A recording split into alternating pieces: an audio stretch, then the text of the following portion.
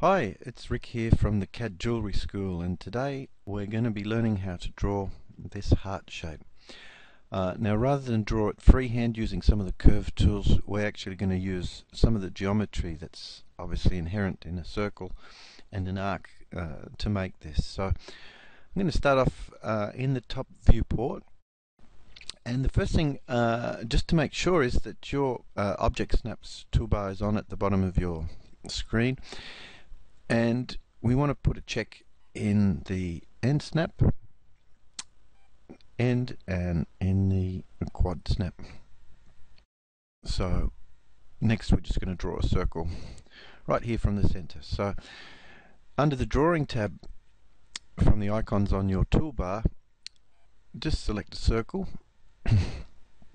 When asked for the center of the circle, we're going to click right in the center of our grid. Now that position here at the center of our grid is known as 0, 0. And it's asking for a diameter here. You'll see mine is already set to a diameter of 10 millimeters. If yours is not, just type in the word 10 and press enter. So that's great. We've got our circle, which is actually going to be one part of this heart shape. Now I'm just going to click on it. Make sure your gumball menu is on as well, and I'm just going to push this across, probably about there.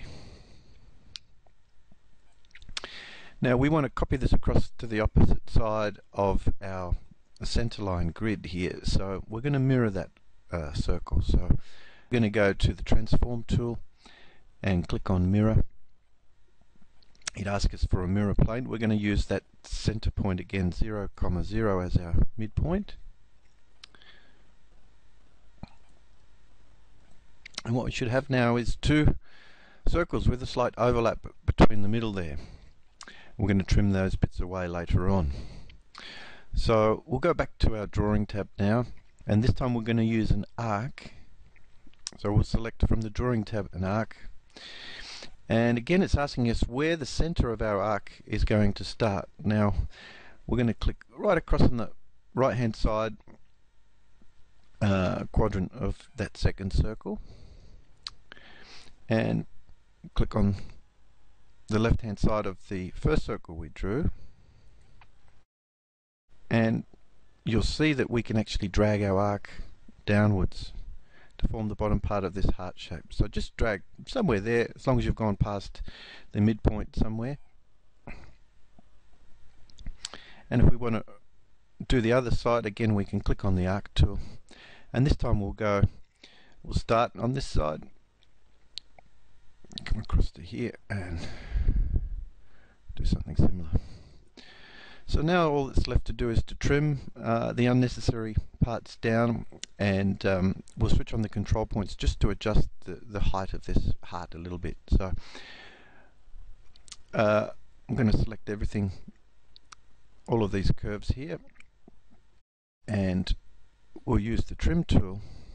With everything selected, I can just click on the bits that I don't want, removing those elements from my shape. Now you can see, as I say, it's a little long, so what we're going to do is firstly join these separate curves together, and once we've done that we can switch on the control points. So you can either switch on the control points by clicking on the icon here, edit point, or you can hit the F10 button, and you can see the control points here. If I scroll in a little bit, you'll see them a little more clearly here.